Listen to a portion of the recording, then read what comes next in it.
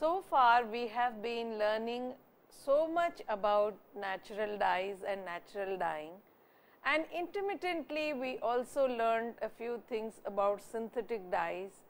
We will now go back to synthetic dye and its use on polyester and its blends, because you see in the industry the polyester fiber is so much in demand and the dyeing requires a special technique. And what are these specialities is what we are going to discuss in today's lecture. So, this particular lecture will be dedicated to synthetic dyes and the use of synthetic dyes in dyeing polyester dyes and its blends. Various types of cotton mixed polyester or wool mixed polyester, how these fibers or fabrics are to be dyed. We will take a very serious look at these techniques. Dyeing of hydrophobic fibers. Dyeing of hydrophobic means water hating. So, that means the water does not retain. Dyeing of hydrophobic fibers like polyester with dispersed dye is completely different dye transfer system. So far you had learned that the fabric, which was cotton, silk or wool, was hydrophilic, and so it was possible to absorb water, and through this absorption of water the color or the color molecule or the colorant would get imbibed on the cloth. But that is not the situation in the case of hydrophobic fibers such as polyester.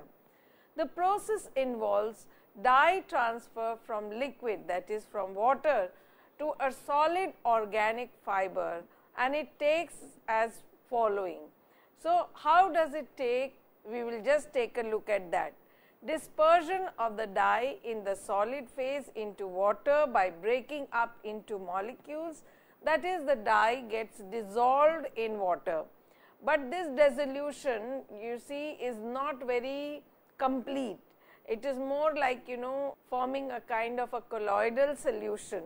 Absorption of the dissolved dye from the solution onto the fiber and diffusion of the dye molecules from the fiber surface into the interior of the fiber. So, you see three things happen when polyesters are dyed with dispersed dye. The dye which is first taken as a powder or as a solid is dissolved in water, and this dissolution is actually not a complete dissolution. There is an equilibrium. There are some undissolved and there is some dissolved. So, this dissolved dye then goes through adsorption into the surface of the fiber, and then subsequently it penetrates into the interior of the fiber. So, it is a completely different kind of process. How does it happen? The first step of dye dissolution in the dye bath depends on dispersibility and solubility of the dye with the help of a dispersing agent. So, as I told you, these dispersed dyes are not highly soluble in water. So, they need an agent, that is called the dispersing agent, which creates a kind of a dissolution. If I have to explain to you, then I would say that there is undissolved dye and there is this dispersing agent. When the dispersing agent is present, it facilitates more and more of this dispersed dye to get into solution state. In the absence of dispersing agent, lesser amount of dispersed dye dissolves. So, you should understand from the equilibrium point of view. The second step is the adsorption of the dye by the fiber, which in turn is affected by the solubilization of the dye and fabric affinity. So, the second step is that this dissolved dye then adsorbs simply as a function of the surface area, and it is affected whatever is dissolved is then adsorbed. And then finally, this would depend on the nature of the dye and its affinity towards the fabric, because suppose some dispersed dyes do not have much affinity for the fabric. In such a case, not much dye will go into the fabric in one go. So, that means several times the polyester must be dyed again and again and again, so that the required color is obtained, because at a time it takes only a small quanta of dye. The rate of diffusion of the dye into the fabric is very important and would depend on the nature and the fabric affinity. Equilibrium in dyeing. When equilibrium is reached, in each of these steps the dyeing actually takes place. So, all these steps are not moving forward only, they are moving forward and backward. As a result, there is an equilibrium. I hope you understand what the word equilibrium means. That means there is a rate of reaction of the forward reaction, and equally there is simultaneously there are some dissociations occurring and it is getting pushed backwards. So, when the reaction moves both backward and forward, it attains an equilibrium, and therefore, only by parts of dye molecule will be adsorbed or dissolved, and subsequently each step has an equilibrium. So, you see that it is not just what we saw in natural dyeing, that all the dye that was present in the dye bath was slowly taken up by the fabric, because the fabric was hydrophilic. But here, because of the hydrophobicity or not loving the water content, it is not taking the water or the dissolved dye in the water so readily. If the amount of dye present is not sufficient to saturate the fiber alone, the first two equilibria will be established. So, you see there are three equilibria, three steps, and each one would be dependent. Suppose if the dye dissolution does not take place properly, then what will happen?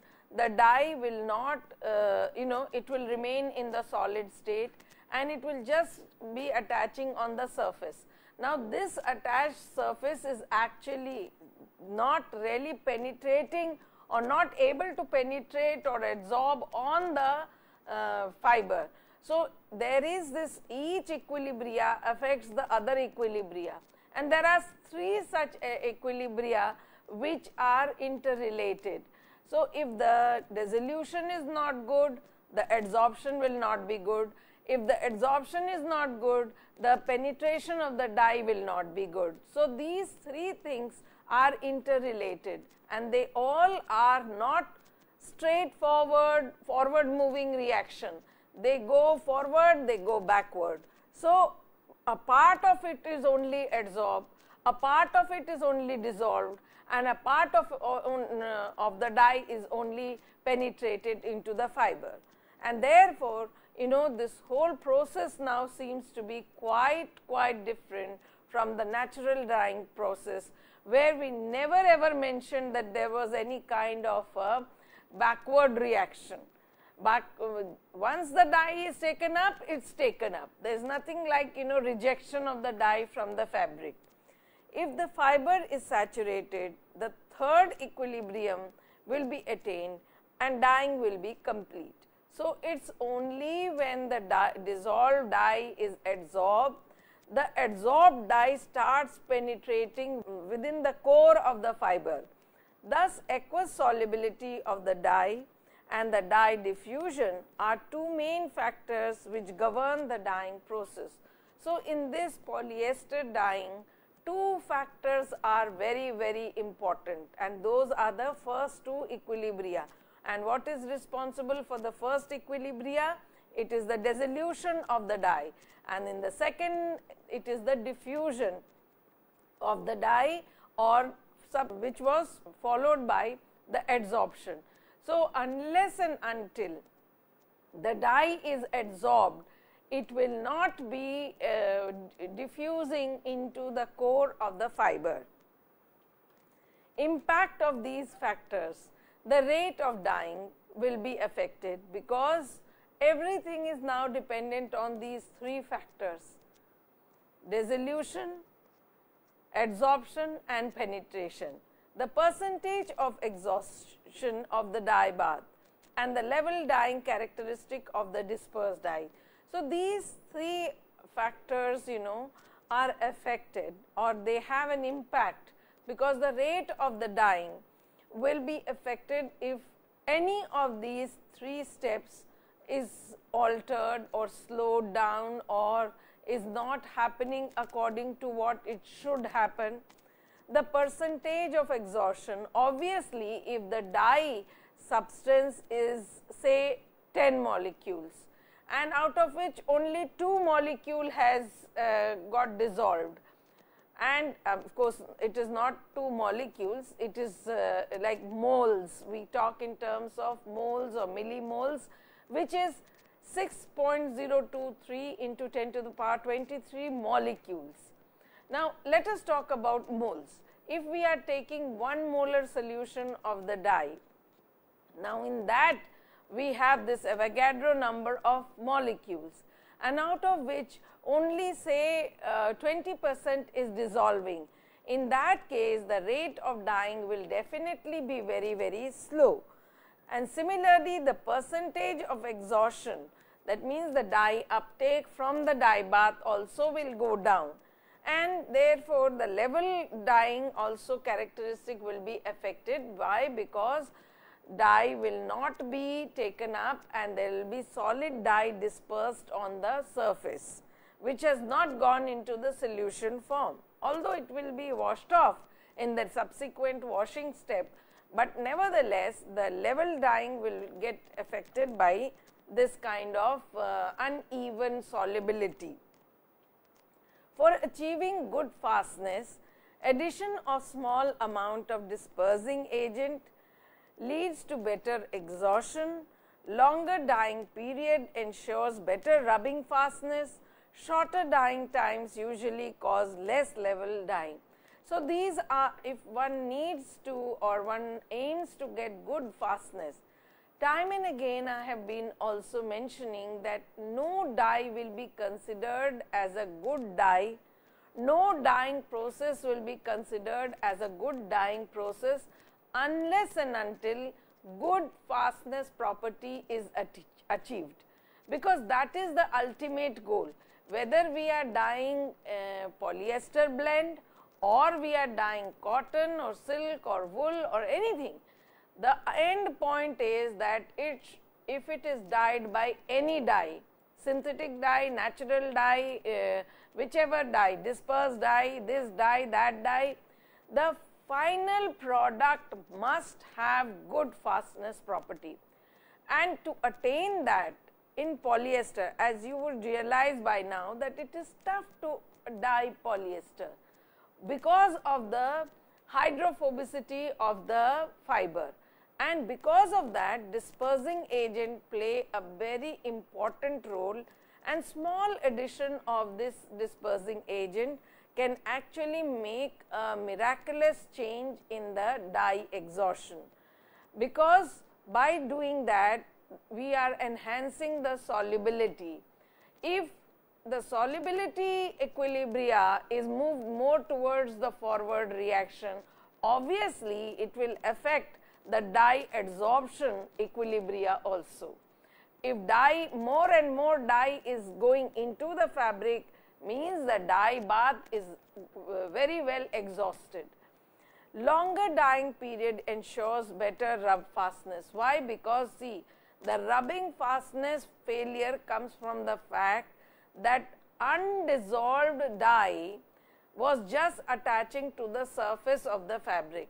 Now, that undissolved dye actually comes onto the fingers if we try to rub the fabric. If most of the dye is going into the dissolution state or dissolving with the help of the dispersing agent, don't you think that it is going to create less amount of dye on the surface, and that would reduce automatically the rub fastness. because you see the rubbing fastness failure comes because of the dye, undissolved dye being on the surface. If that is reduced, obviously the rubbing fastness will improve. And shorter dyeing period usually cause less level dyeing, because you know it will be a patchwork. Somewhere the dye would have penetrated to a bigger distance, it will show darker spot.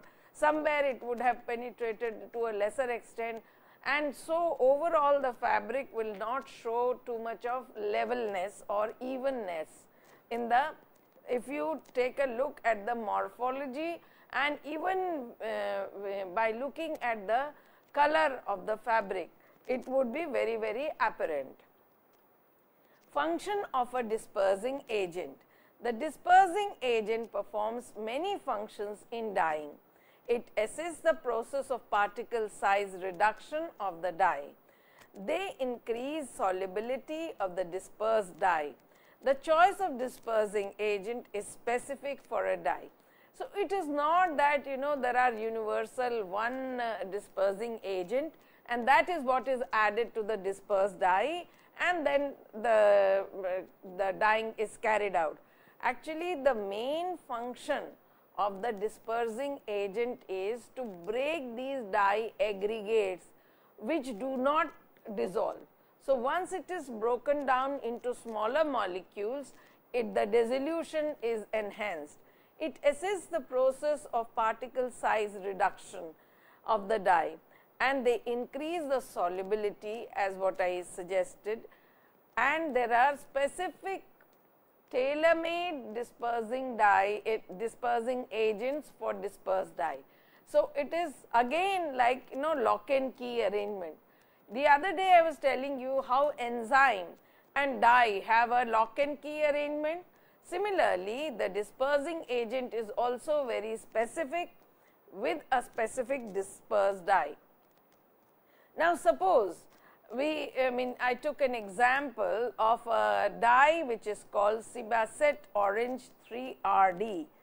Its solubility in water was found to be 9.5, and with different types of dispersing agent A, B, C. A is 0.5% of sodium allyl P anisidine sulfonate, B is 0.5% castor oil ethylene oxide condensate, and C is 0.5 sodium oleate.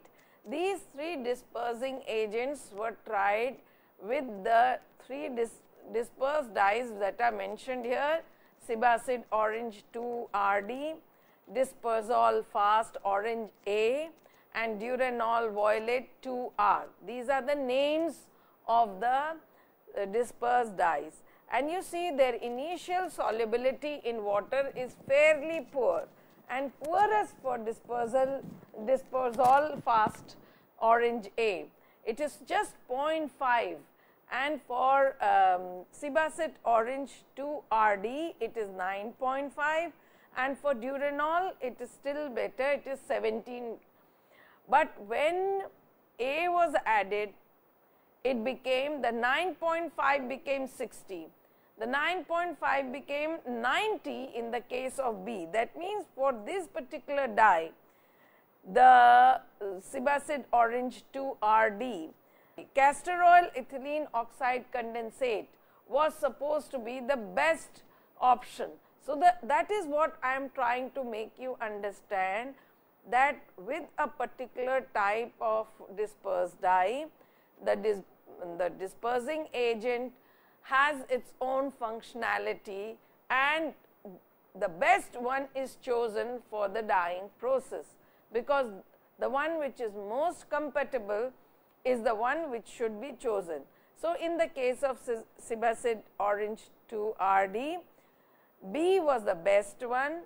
In the case of Dispersol Fast Orange A, again B was better. However, for Duranol Violet 2R, it was not one of the best, but A was better as compared to B, and C was also like medium type. So, A and C could be the choice of dispersing agent in the case of the third dye, but in the case of the first and the second dye, it is always the B is the best choice of dispersing agent. Now, dye solubility only helpful to an extent. The dye solubility only helpful to an extent, although dyeing rate increases with increasing solubility, but up to a certain value, and with further increase in solubility, the dyeing rate actually decreases. See what happens, as I told you, this is an equilibrium reaction, the rate of forward reaction and the rate of backward reaction. So, they both are actually forming a kind of an equilibrium after a point.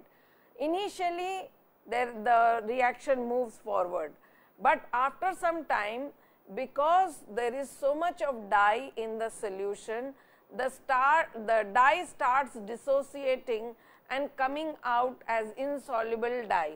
So, this insoluble to soluble and soluble to insoluble form a equilibrium. So, when it is moving forward, that time the rate, the increase in dye solubility helps in the rate of dyeing, but after a point it starts dissociating, and that is the time when it decreases the dyeing rate.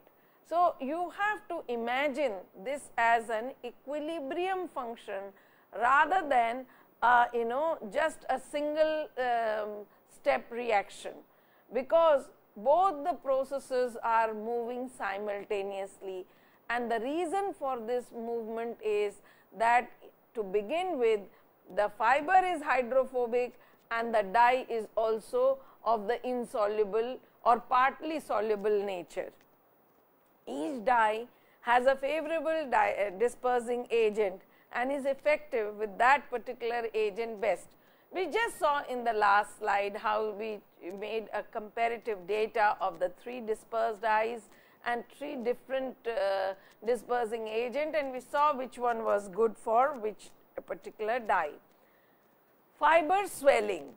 Fiber swelling takes place in hydrophilic fibers such as cotton, with water molecules occupying the amorphous region of the fiber. This imbibed water helps translocation to some extent of the absorbed dye. However, in the case of hydrophobic fibers like polyester, the fiber structure is so compact that water is not able to swell fibers. As a result, minimal amount of water is imbibed in the fiber structure, so slow diffusion of the dye takes place. Now, another drawback with this particular fiber is that it is not only hydrophobic, it also is very compact, and because it is so compact, there are no pores. Remember, I told you that in cotton dyeing or silk dyeing or wool dyeing, the warp and the weft, these are the 2 ways the yarn is interwoven. Now, the warp and the weft have enough pores, and these pores help in taking up the dye through the capillary action and moving the dye upward into the fabric core. But that cannot happen in the case of polyester, because it is interwoven in a very compact manner. Now, because there is no space and plus the fiber is hydrophobic, it does not help the fiber to swell. Whereas, in the case of cotton, because of hydrophilicity, the fiber was swelling and water was entering, and this water was helping the dye to translocate, was helping the capillary movement of the dye. But that cannot happen in the case of polyester blends and polyester. So, there are many dissimilarities, and therefore, the same process of natural dyeing or the same process of direct dyeing cannot be applied to dispersed dyes with polyester blends. Carriers. The fiber structure may be opened up by the use of carrier or by thermal energy. So, in order to overcome this problem, there are carriers. There are carriers, as the name suggests, they carry. So, or the use of carrier or with the help of thermal energy, this can be facilitated. For dyeing polyester fibers at temperatures up to 100 degrees without any carrier, the diffusion of the dye is affected.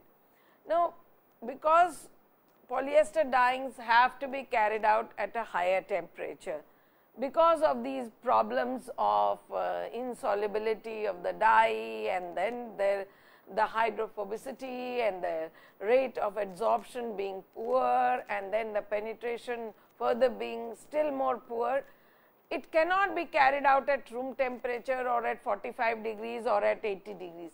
It has to be carried out above 100 degrees and sometimes at 130 degrees. We will see one of the process at which the dyeing is done at 130 degrees.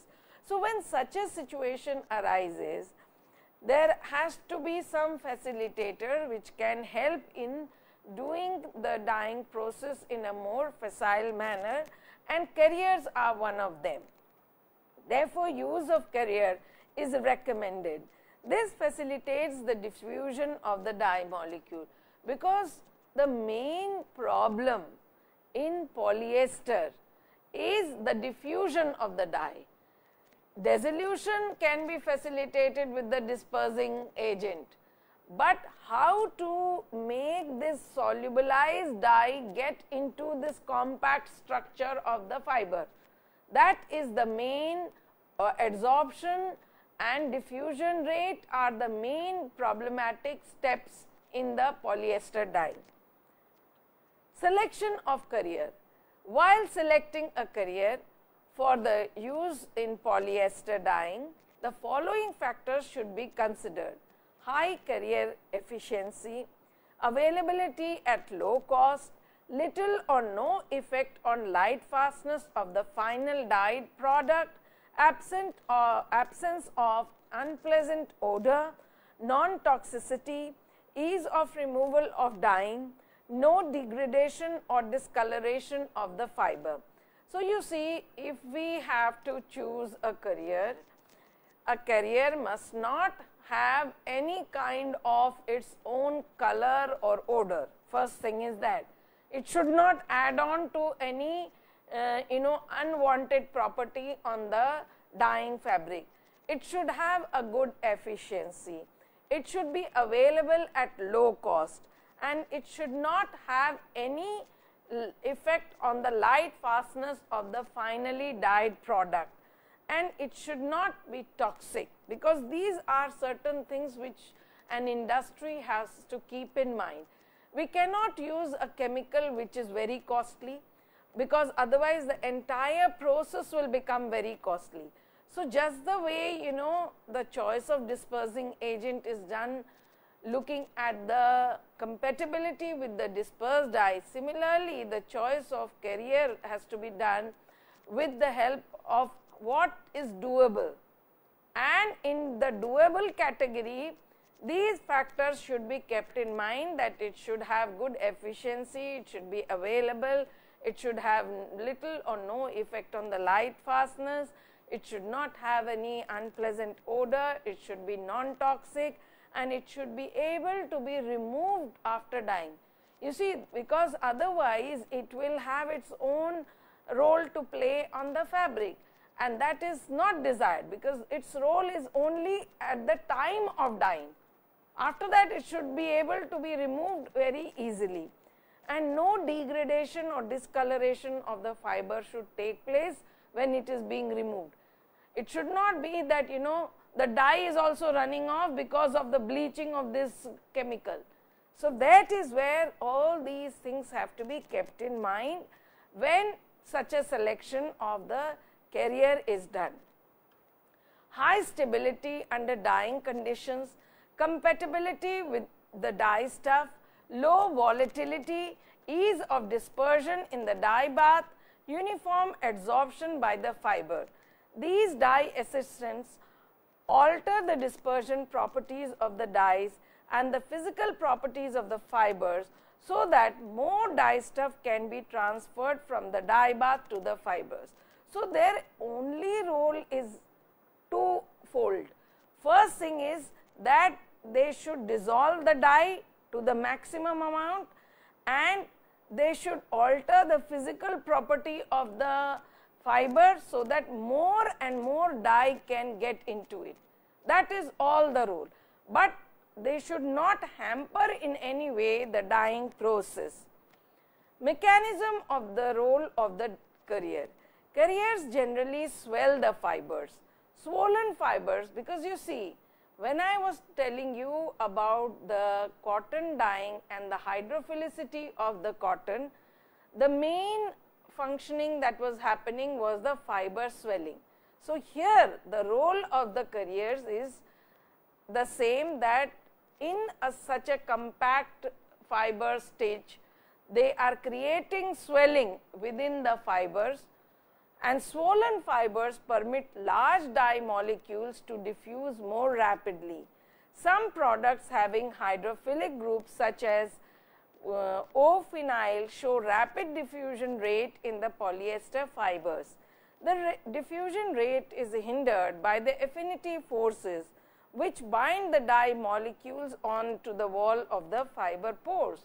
So, you see that they have such a immense role to play, because the compactness, the hydrophobicity of the polyester is actually the main hindrance, and these carriers are then happily helping the process of swelling. And once the fiber swells, then the facility of dye diffusion is enhanced, and many hydrophilic groups on these carrier molecules actually help to facilitate this diffusion process. Otherwise, the dye keeps sticking to the fiber walls. So, it is there, but it is not diffusing. It is just absorbed on the surface, but unless and until it penetrates into the fiber, the dyeing is not complete, and dyeing is not even, it is not leveled, and it is bad dyeing. So, in order to achieve good dyeing with polyester fibers using dispersed dye, one has to use dispersing agent and these carriers. Good swelling agent, the list of good swelling agents include phenol, orthophenol, phenyl phenol, paraphenyl phenol, methyl salicylate, diphenyl, metacresol are some of the swelling agents for polyester fibers. However, those with ionizable groups are less effective, such as benzoic acid, beta-naphthol, sulfonic acid, and so on and so forth. But nevertheless, these carriers, as I told you, help in swelling action of the fiber, and swelling action enhances the rate of diffusion. Properties of carrier dyeing. Possibility of dyeing in machines operating at atmospheric pressure, because in that case we can do this, otherwise pressure and high temperature is required to dye polyester, and that was because of the insolubility of the dispersed dye and the compactness and hydrophobicity of the. So, it needs to be done with great force and at high temperature, but with this carrier use of carrier swelling agents, it is possible to do this dyeing at atmospheric pressure. Reduced dyeing cycle due to accelerated dyeing, and it also reduces the number of time it has to go through that cycle. Improved fastness properties due to increased penetration in the fiber, and therefore, because more and more dye is entering the fiber core, the fastness property automatically becomes better. Increased leveling and hence a better coverage of the dye on the surface of the fiber. So, because it is happening in a very uniform manner with the help of the carrier, all of it is getting swollen to the same extent. It is having a leveling of dyes on an even ground and even surfacing, and therefore, it has a better coverage of the dye onto the surface. Some carriers reduce the staining of wool while dyeing polyester wool blends.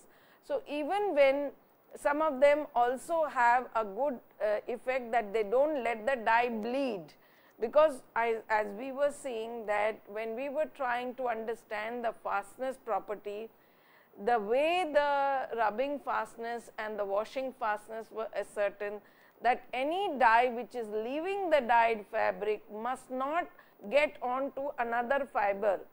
So, that staining also can be controlled by using some carriers. So, that is they have a dual role, and more so much for the diffusion of the dye, they play a very important role. However, some of the carriers have equal disadvantages also.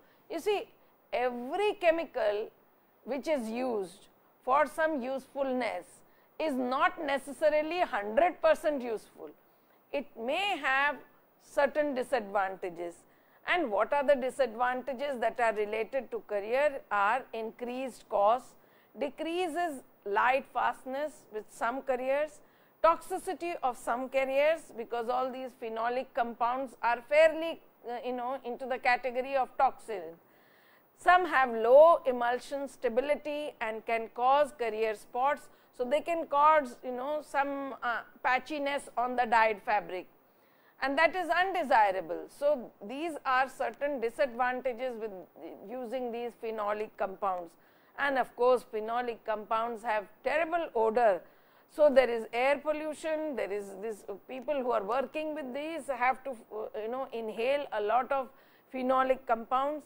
Some are dye specific, having different efficiency with different dyes.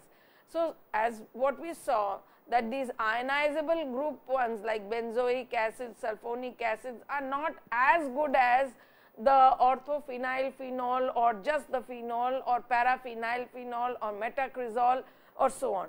So, these everywhere you saw dispersing agents, swelling agents, carriers, these are all having their own choices and advantages. It is not that one group, one compound is foolproof.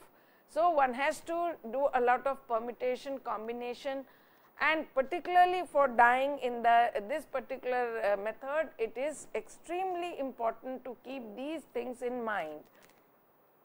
In actual practice, the polyester components are dyed by carrier mentioned in the earlier by jigger or by winchback.